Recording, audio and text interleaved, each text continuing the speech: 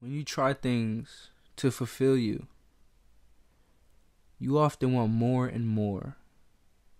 And then you try new things to fulfill you. You see, you are an eternal being.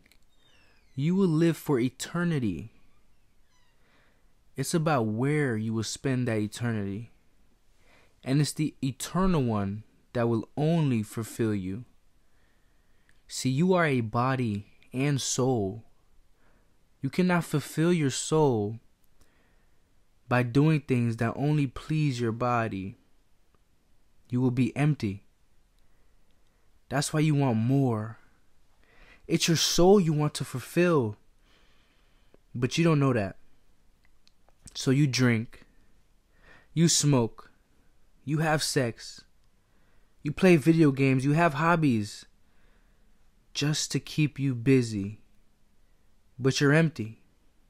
And need more. It's the one who created souls that will fulfill your soul. See, when you have Jesus Christ, your soul is at peace. You have joy because you are now connected to the source of life. You are now connected to the source of peace and joy. You are alive now. Before, you were dead. And every drink, every blunt, every relationship, every club, every party was an attempt to come alive for the night. For you were pleasing the flesh. And you want more because it doesn't last. It's temporary.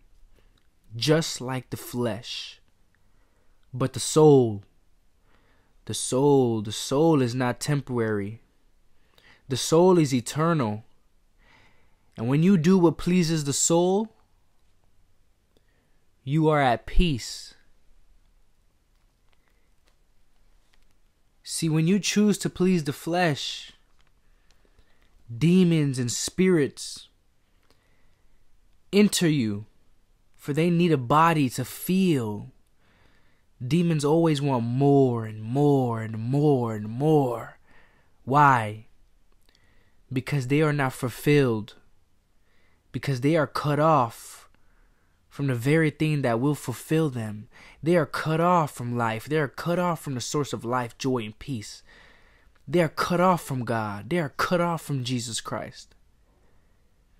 For you were pleasing the flesh when it's your soul that needs peace. For the things of this world will never fulfill your soul. Cars, money, women, men. Nothing of this world will ever fulfill your soul. Only the one who created your soul. This is why Jesus Christ is the answer. To the people who have that peace and fulfillment in Christ Jesus. When we go away and we go astray from Jesus or try to be fulfilled by anything else other than Jesus, we are left wanting more. And then we come back to Jesus because we know now what fulfilled us.